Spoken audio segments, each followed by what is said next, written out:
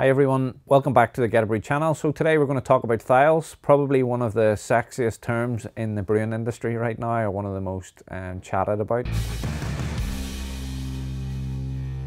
Until very recently, we probably had never heard of it or paid much attention to it. So if I wind back to when we started looking at biotransformation with yeast, and we were starting to learn and experiment at how yeast would activate certain compounds within hops to give that more fruit forward finish and the sort of punch out flavors and aroma that you wouldn't have got without that interaction.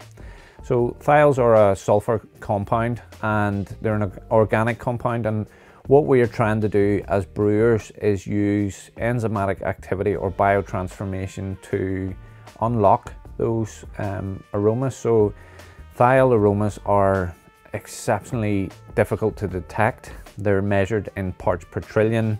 The equipment to analyze them is super expensive, so they're not the type of thing that's readily available to us just yet. But we do know that there's ways of unlocking these aromas, and they're aromas that are exceptionally, well received in terms of flavor profiles like tropical fruits that you want in those modern beers that everyone seems to desire and are on trend at present. So where are thiols contained? So thiols are in grape skins of some Sauvignon Blanc wine varieties. They're in hops, usually Southern Hemisphere, like New Zealand type hops, and they're actually in malt. So it's a really exciting time to be able to experiment and learn more about this. So this is part one of a series of videos that we're going to be doing on thiols. We've been experimenting with them in our brewery, and we've been chatting to our distribution partners to try and learn more about this so we can help you unlock flavors that you wouldn't normally get access to. So the key question that we need to answer is, how do we unlock these flavors and aromas? So be warned, they're sulfur compounds, so it's possible to unlock unwanted flavors as well. So we want to learn how to unlock flavors that are desirable and add that flavor and aroma that we're looking for, that sort of tropical passion fruit, guava, Sauvignon Blanc, grape type aroma that we all desire in these beers. So how we unlock them it's going to be a challenge, and we're learning this. It's basically can be unlocked two ways. The first way is through an enzymatic reaction. So beta amylase activity in the mash, say this is allowing us now to look at mash hopping again. And just a little point to note, the research that I've read online so far is that there's certain hop varieties obviously work exceptionally better than other hop varieties, and so far from what I can read myself is I see that Cascade seems to be doing exceptionally well as a good example of this.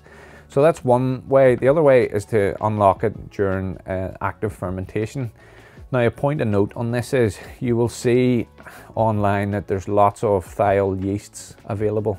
They aren't available in the UK and Europe at this stage because they're genetically modified yeasts, and we don't have the ability to sell those here just yet because of the regulations that we're working under. We're not allowed to put genetically modified products into the food chain. So to this stage, we have an exciting release coming soon with an organic version that hasn't been genetically modified, that we've been able to isolate this, and we're going to release that in future videos in relation to yeast. But unfortunately, we don't have the strains of yeast that have been genetically modified available to us that you will see in the States. So what has happened there is they take the IRC7 gene and tweak it so that it unlocks the thiols during fermentation, and in unlocking those thiols, it allows those delicate aromas to be released, so it enhances those tropical fruit flavors.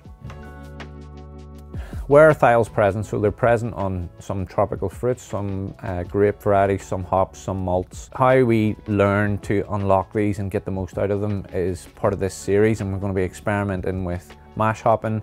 We're going to be experimenting with different types of malt. We're going to be experimenting with different types of yeast to allow us to take a control sample, brewing it the way we normally would, and then to use that enzymatic activity and biotransformation to try and unlock those aromas so that we can drive forward something a bit different and unique. And we're going to share that experience with you, and you can follow this journey. So you'll read about it online. There is lots of people looking into this. There's lots of pioneering research going into it, and they're already identifying certain yeast strains that aren't genetically modified are better at this amylase activity than others. So to give you a few examples, the AY4 from AEB is already showing positive indications that it is helping unlock these styles, as is the juicy New England yeast that we have from AEB as well. So there's certain ingredients that are going to allow you to unlock those flavors a little bit easier than others. Equally, there's certain malts and hops that we're not going to want to use for this. So we're going to draw on the research to explain, you know, what to avoid and what to steer you towards in this experiment.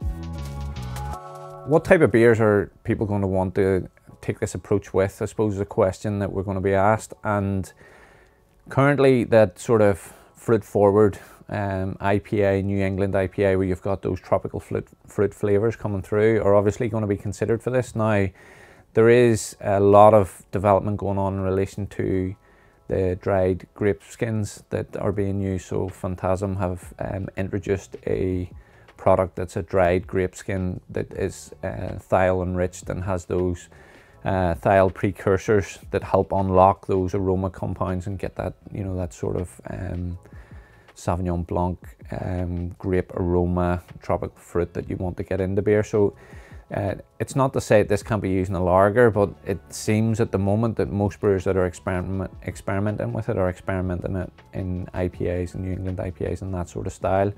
I do think there's potential for it to be used in lots of different styles of beer, and we're going to have a lot of fun experimenting doing that here. So when I chat about enzymatic activity, if you're a very basic home brewer and you're just starting out on your all grain brewing journey, you might wonder what that is. So to try and keep it really simple, with all grain brewing, what you're wanting to do is you're wanting to take the malt, crush the malt, and carry out an enzymatic activity at that stage. Basically, it's taking the starches that are in the malt and turning them into fermentable sugars. And how you're doing that is you're doing an enzymatic reaction with water at set temperatures to achieve a different outcome. So say you're mashing at 68 degrees for 60 minutes, you're wanting to make sure that you're getting that conversion, that enzymatic activity where you take the starch and turn it into fermentable sugars. Now, when we move on to thiols and releasing those precursors and those aroma compounds, what we're wanting to do is unlock those so they're not readily available at the moment through that mashing process. So you're wanting that beta amylase activity to unlock those precursors and release those aroma compounds that are carried through the wort and carried through the brewing process. Now, you need something that's rich in those styles, whether that be a hop, whether that be a malt, or whether you've got a yeast that's going to unlock those.